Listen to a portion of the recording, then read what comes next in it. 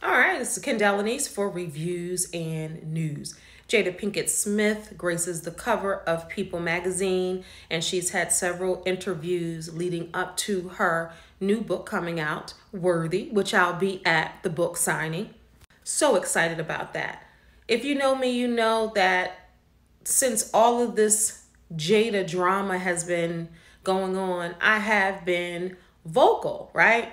So one of the blogs posted this, and to read the comments just really upset me because they keep blaming Jada, as you know, for Will's behaviors and mistakes and all of that. First, humans make mistakes, period.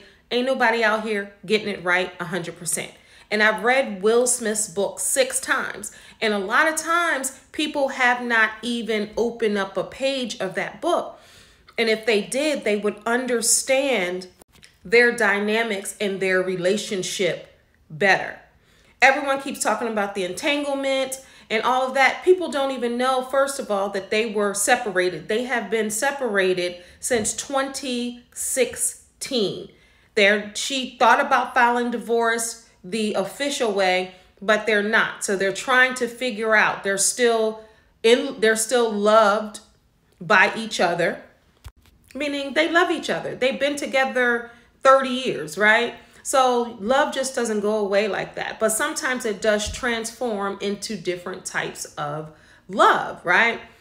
If you read Will Smith's book, you know that he talks openly about relationships that he's had, people that he's talked to, things that he's done directly or indirectly to Jada, et cetera, et cetera, et cetera, right? But to keep saying she don't mind embarrassing Will, why should she carry the brunt on her shoulders about a grown man, right? No one has responsibility over anyone other than themselves. And because she has been silent in some cases, you know, Red Table, she shares some, but she hasn't spoken in some cases, people are like, oh, well, she's embarrassing him. His actions are his actions. Her actions are her actions. Surprising things in the book, but the thing that surprised me the most, that I actually had to reread it because I said, is this true? Right. Was that in 2016, you and Will decided that you were going to live completely separate lives. Yes. It was not a divorce on paper, right, but it was a divorce. So from the year 2016, which is 7 years ago now, yes, y'all have been apart. Yeah. Okay, so we're not in the marriage, we're not in the relationship, we're not in the friendship, we're not in the separation, the divorce, all of that.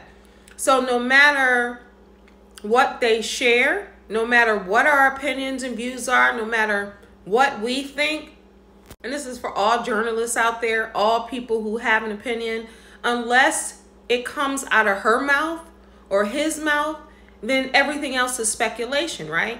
So I believe the two that are in the relationship, non-relationship, friendship, marriage, all of that. And it's so interesting because relationships, the dynamics of relationships are so impactful in your life, right? And if you've read Will Smith's book and you've heard Red Table Talking with Jada, she never wanted conventional marriage. And a lot of things Will said himself that he pushed on Jada. She's sacrificed a lot. In his own words, he says this. And when he wanted to get with Jada after his divorce from Cherie, he called Jada and was like, are you seeing anybody? And she said, no. He said, well, you seeing with me? And she said, okay. And what people don't realize is she was in Maryland at her farmhouse that she just purchased, and she quit the entertainment business. And then when Will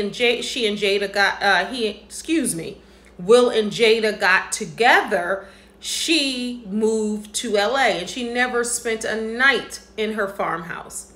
People don't know the inner makings of your relationship unless you tell them, right?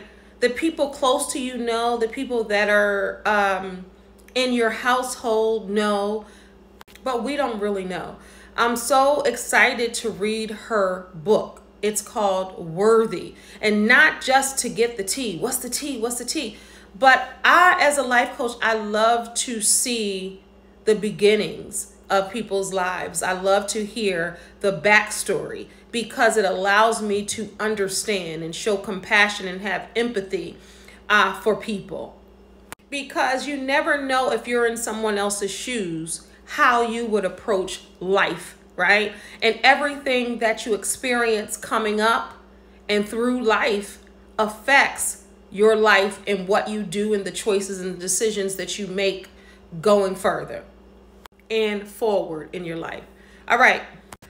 So check out People magazine with Jada on the cover. Also read her new book Worthy when it comes out. And if you're able to go to a book signing and are able to catch out the Today Show interview, do that. Let me know what you think. I'm not out here judging no man or no woman, because people use the tools that they have and do the best that they can with what they have.